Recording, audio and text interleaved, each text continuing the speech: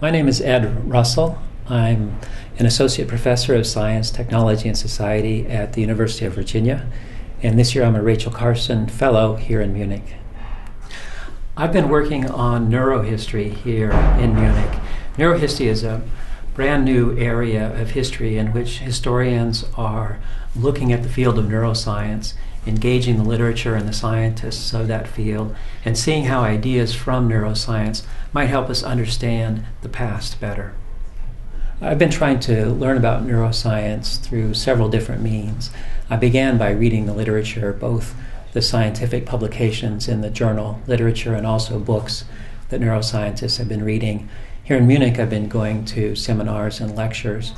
The most important thing that I've been doing here in Munich is to join one of the laboratories here and work with the scientists here. I've been working in the lab of Professor Ernst Puppel in the medical psychology department and the Center for Human Sciences here at the LMU, and getting some firsthand experience in the methods and techniques of neuroscience. These images come from what are called fMRI experiments.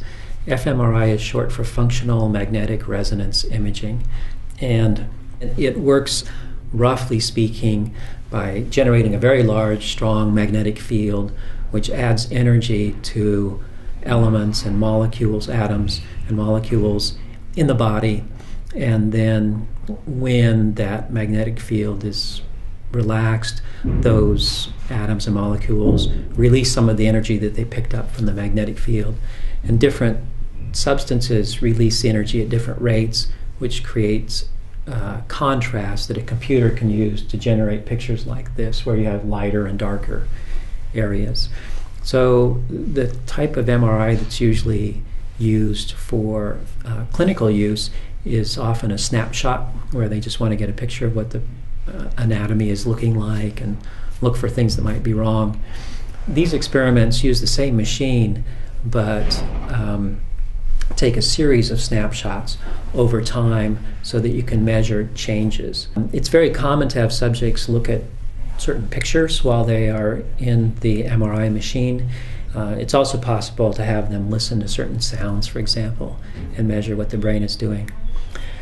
My interest is, as an environmental historian, my interest is in how people have interacted with environments, both how people have shaped environments and how environments have shaped human experience.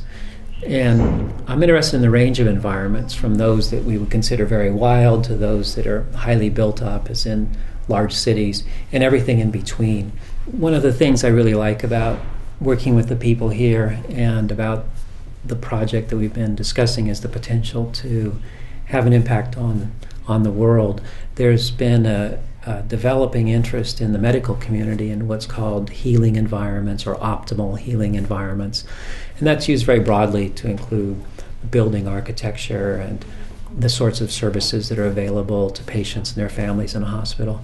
And one element that is talked about is the role of nature in hospital environments or rehabilitation facilities and that sort of thing.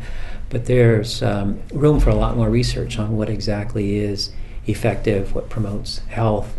And so we are hoping that this research might help develop a better understanding of how we can design environments that promote everybody's well-being.